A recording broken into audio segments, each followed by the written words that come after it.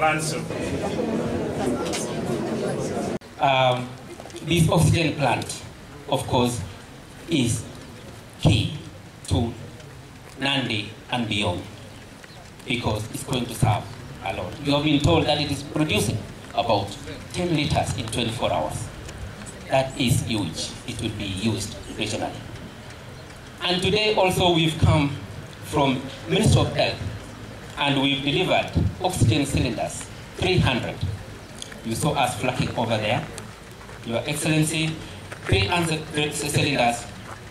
Piping will be done and manifold in 8 facilities of your choice, which are also going to provide oxygen sprinters and oximeters. All these, the lorry you saw there, and other works which will be done, is at the tune of 60 million.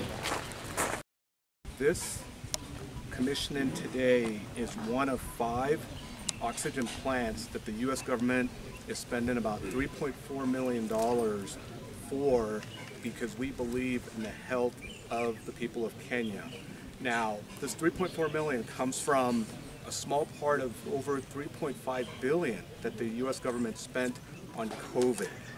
And obviously we all know now that one of the biggest challenges with COVID is lack of oxygen. So as the governor has said, the importance of oxygen is something that we can't ignore.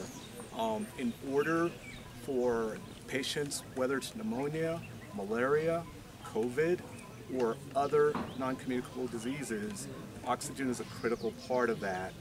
And to be able to commission this plant today with the governor and his team, we are very happy to be here, and this is basically a contribution from the people of the United States.